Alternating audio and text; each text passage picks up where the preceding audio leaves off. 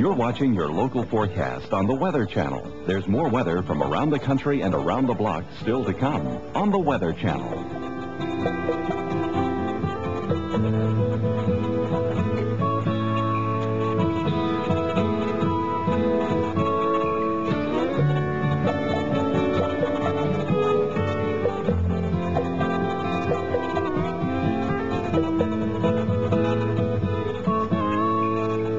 Reports on the pre-launch activities, too. We're attending and covering a press conference of National Weather Service and NOAA officials and our own hurricane expert, John Hope.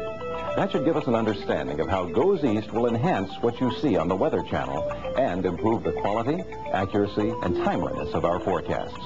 We'll be on the spot to watch what goes on when NASA prepares for a major launch and talk to people responsible for getting the satellite into orbit and making it operational.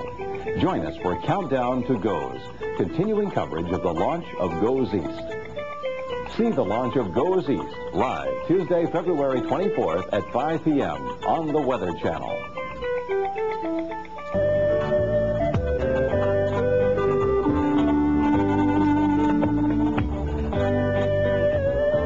Another hurricane season without that eastern satellite.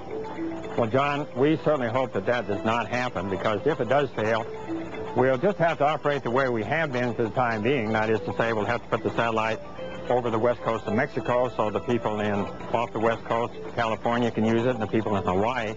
But we're going to be blind over in the East Atlantic because then the satellite just won't see over there. Now, we're very concerned about that because of the possibility that the existing satellite might go down as well, because that could happen, you know. And if it does, we just are not going to have any equator orbiting satellite. And that will mean we'll be very handicapped. We're not going to be able to see the pictures we see now. We're not going to be able to have the satellite loose anywhere because we're entirely dependent on these satellites for this kind of presentation.